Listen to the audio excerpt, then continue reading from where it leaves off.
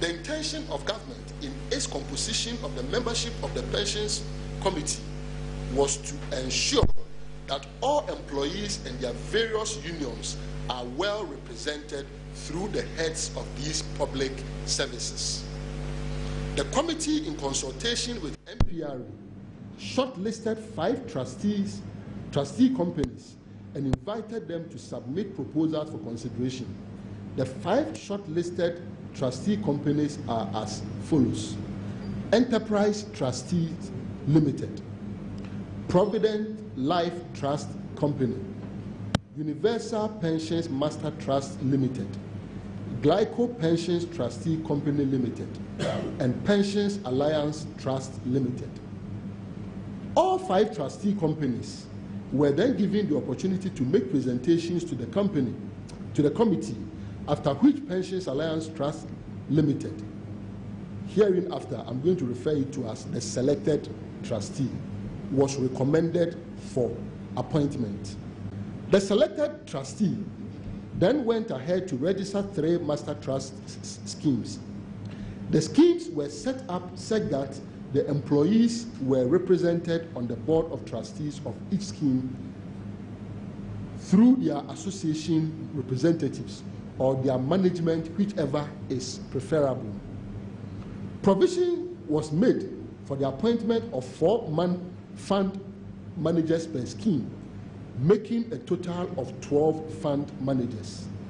Some of the fund managers proposed by the selected trustees to government, we are informed, include Databank, IC Securities, EDC Management Service, First Bank Financial Services, Fidelity Securities, Stanbic Management Services, SEM Capital. The schemes also made provision for the appointment of a custodian for each master trust scheme, making a total of 3 custodians. Some groups, namely the GES, Ghana Health Service, GJS, and CLOSAC, formed and registered their own schemes. This stalled efforts by the selected trustee to set in motion the public sector schemes.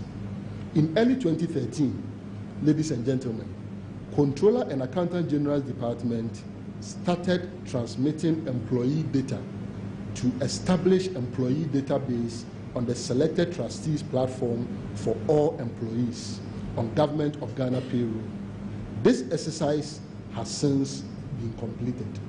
The latest intervention that has to do with this matter of the pension is something very, very, very worrying for all of us, especially for us in the party, because we were responsible for the legislation that is now in place, governing the whole pension structure.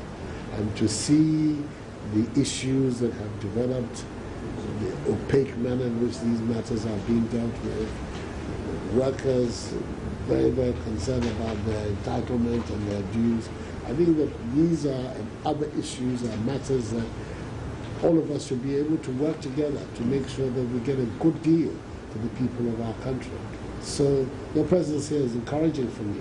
I'm grateful for it. And what it portends for 2016 is equally encouraging. I think all of us who see that a much more proactive and much more enhanced Ghana is possible, we should work together. To make it happen.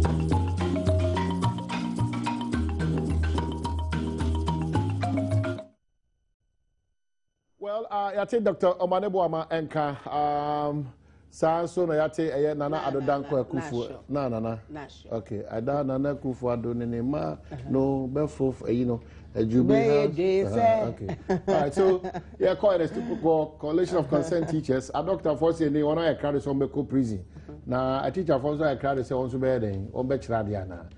Ernest, Marche, Bokode. So. Now, Mugusunia by Eddie Guitar. I found it here. Echoy. Oh, you let your distress and we are 2 o'clock. And I am nearby nothing. And the bloody blood, the Cocacusiana, said the business at Cassan. Then you are doctor for now. One of us at the end of the day. obi ani ho a obetim de 6 adane omo 9 enti se priest and kura na wara crowd say wona beba wura ho na se nibra ba mozo mokoi mutiri mpo ne sesen no my do ya na aban panifon Tom fa so kasa ni pamu ya na buoni e wo mu fi ayi so ye swafo na so ye kan bi ni kura mpo mu so bi oni bi o medical doctor kasa in terms of age everything because politically intini amu president said the year of swafo so the only happening is here I think this is the man of the man Ghana and Kwan you will be so a minister now or no kasa the man also and the area see any dia now so kwa mama the baby minister no be here you see say or soba because you can't so your swafo or some man anything say doctor can no be can you the air can say a doctor or man some now can be am for so as I say it week I didn't think any man yeah this statement about it sabi as one who can say court am registration order every injunction moving injunction the best yada publish be papers TV so internet so now the year from the injunction be my office we are close officer our ministries Ghana Medical Association office our colleague young coalition of concerned teachers the office our Dansoma Blue Lagoon obi a money a code money will be office sabi judicial service squad there office no our court wa but then the mean sabi a queen no radio TV so no musala bokano minister so no about sabi yo at the institutions or mine any part no say on yeduma if it is true say court am restriction order injunction say a strike no mine to also yanko so yanko na yanko aduma ya di buga court no na me no ka say be sia no pa ya me no ka say ayi injunction me san ka and the near the Caucasian and say, you can't TV to say injunction, you can't issues. You can't radio so. I see. So, yeah, Casa say, you know, Nadia, Osaka Crat, Cabby. A man in a year, son cabby. And I couldn't fly again, or be an hour in the commission in Cabby. Sabby the best ever.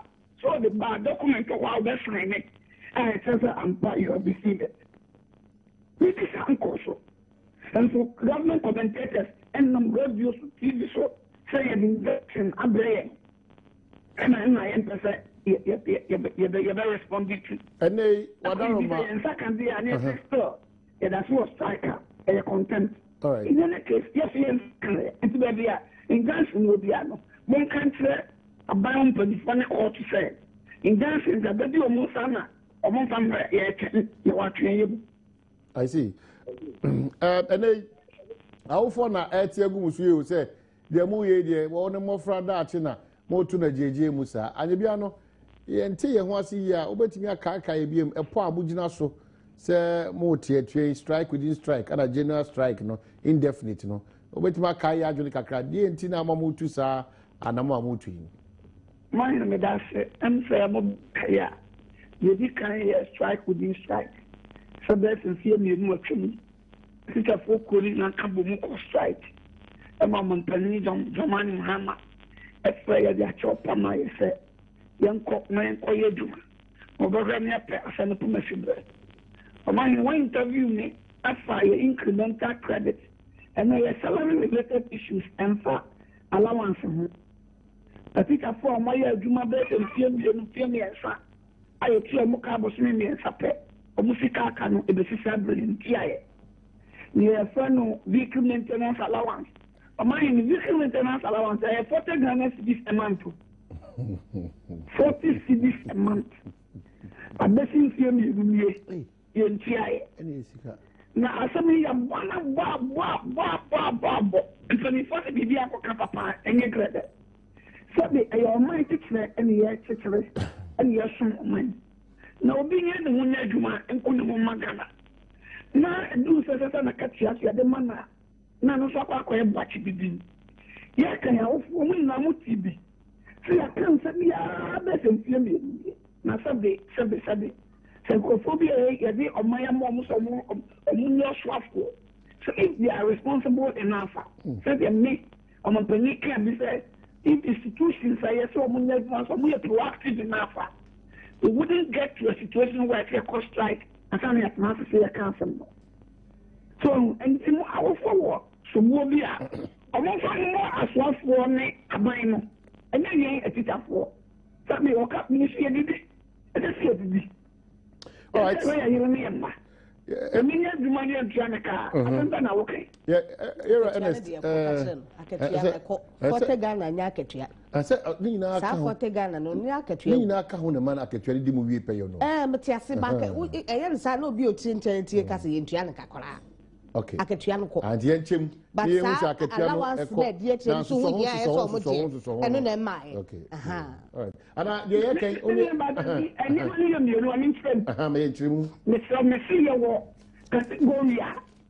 Omuna ya juma 2-3 years. I am Tiomoka. And we are Katianka in PI. And we are Katianka in Tiomoka. 2-3 years. In 3 years. And we quiet 2.5 years. And then you so and no, I can't want them. Okay. And you want almost one. Almost 2-3 years. Almost 3 months. There can say, oh, yeah, you man on the okay, my auntie no maybe I say. You were a Kobe or how my Juma in Fiamini Efa. I entry a cry. Anna, if you also buy a Fiamina, yet you have me and Sadia. Okay, all right. Jack and so almost young from my. And I got a bit of falling now, so come on one. You said it be incremental credit. And there are unrelated issues. So the no be an previously. 1st September every year. Incremental years. Yeah, jump pill. Never necessarily I will love only a 16 step 1. After 1st September, no, we call 16 step 2. Now, before for the what you know, the starting 16 step 1. Now, after the implementation of the single spine, then say, no more will be a move automatically. I just will go through the final performance appraisal criteria and send one move through the ladder. Am I in I get to now? I can't get up when you did cardiac course and go spine so fast. The air no, a present criteria and my. That's why I'm doing book me a cabin. And the minimum was 16 step 1. No more would be a team, may you never account 16 step 1, and then I go. The Panini, I get a chapter. You want no more, and you course and those plans so later after 4 years. Yeah. Thank you for the before I don't because in another way moving. And then you can clearly see that for a different sector, corner, Sally Pona 4 times. All right, and as the teacher said, a name Mukoshi paying for it, you have home in Semin community so. Now, Makushi or maybe, you heard him say, Kratani free at Sendibiano, and Passer Oha, said the was Yakano, a buying a debe bremo, now said what's Yajatum, a court, a bailiffs rather, a debe bremo. I buy the other one who do one or Pentema Momako, or Pentema Momako. And the other said, Mosaka Kratanibia, said the Majiatum say, Moon to me any court, eh, Hamno. Yeah, Jerry said, Yamusu and I want to. I say, Yanko and combine the money I buy me the Sibra, Afanina, Mubesi, Nafe, Asunji, Abakama, Kama. Yada superior and Smoku. Yet how much pension was and send the agent I come. Inti moka na maka na private private ni maybe e wo private no crash plenty e ni maybe e inti no ni na yes you know inti mo so eta tipa e na masipi well teacher for so a omo amemfiman rural bank asenkregwa omo sika kɔ no mo kira last month kan enkoy be 250 teachers and you come to one pa and no so mo hwe ka ho asem okay mesre se ebiana na na o se bejuwa untade no East Lagos ka chen se me ba number me opa atade ni bia number ne 0244 370 531 0244 370 531 African closet yeah what is Lagos ni precise or not so precise forget to know Dominic see debi mama African closet also precise sis Yeah, what East Legon. ASC shopping mall. ASC shopping mall. ASC East Legon. ASC shopping mall. African closet. Okay. Number them there to join. After so accounting background Mr. If we say be a copy of Fiada, fresh our number when you Juma no simple 0247 628588. One cry. Titu mo be Madina. Oh, accounting background fresh our number 0247 628588 na afi when you Juma no.